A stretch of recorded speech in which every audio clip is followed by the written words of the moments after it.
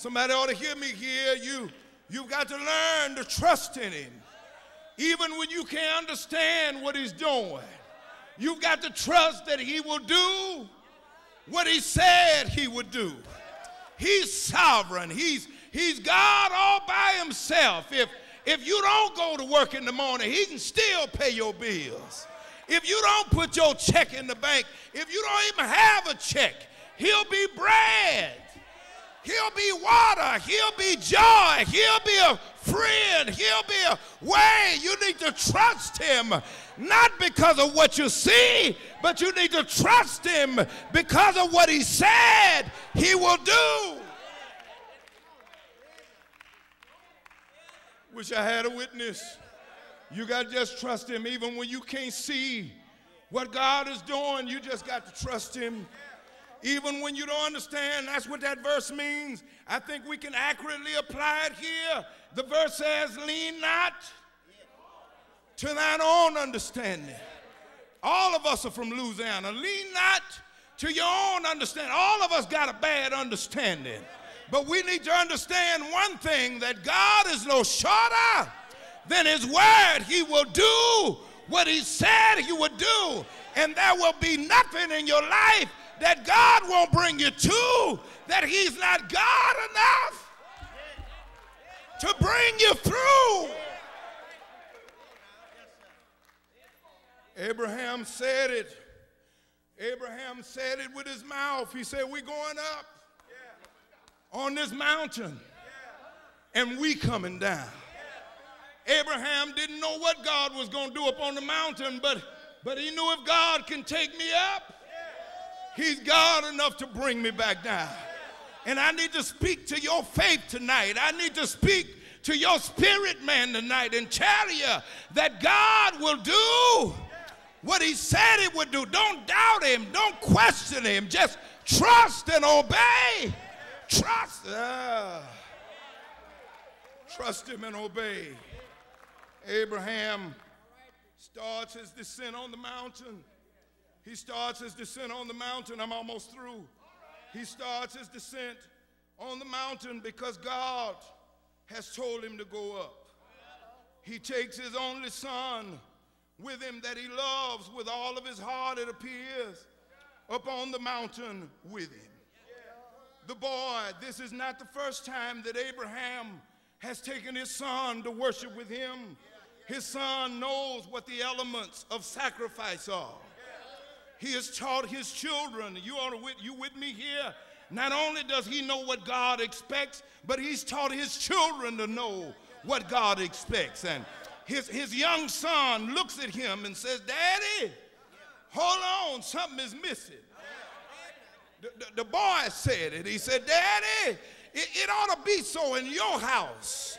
It ought to be so in my house that when the enemy comes into our house, that our children, our sons and daughters are close enough to God. We prayed with them enough. We've read the Bible with them enough that they can tell when unfamiliar spirits are in our house. Our children ought to know how to watch. Our children ought to know how to fight. Our children ought to know how to pray and trust in God. Tragedy of our lives is they know how to do everything on the internet. They got their Facebook pages. They can email and text message. They can lie, cheat, and steal. They can slip around at nighttime and smoke dope and build bombs in the basement. But the tragedy of life is too many of them don't know how to pray. Isaac said to his daddy, and he could say to his daddy, he said, Daddy, something is missing.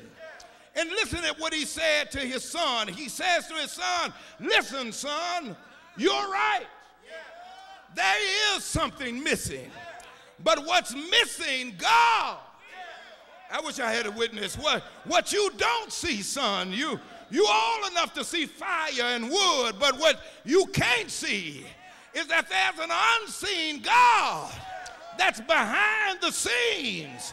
And when we get to the testing time and everything else fails, God will step in. Close my Bible. Get ready to go to my seat when I tell you, when you can't trust his hand, believe his heart. When you don't understand what God is doing in your life, you got to learn how to trust God's hand. God says to Abraham, you won't be able to figure it all out. But what I need you to do is trust me. Trust that if I guide, I will provide. Trust me that if I lead, I will feed. Trust that if I send you in the battle, I will fight your battle. Trust that if I tell you to go to sleep, I will dispatch angels to watch over you all night long. Trust that if I said you are blessed going in and you're blessed going out, just trust that you are blessed. Trust if you're sick, if I say you're well, that you are healed. Trust if I say you're delivered, even if you're in jail, you got to just trust that I will open a way for you to get out of your prison.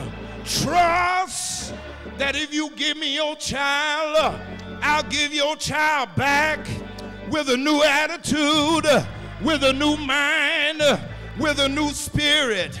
So then Abraham gets on top of the mountain, lays his son on the mountain.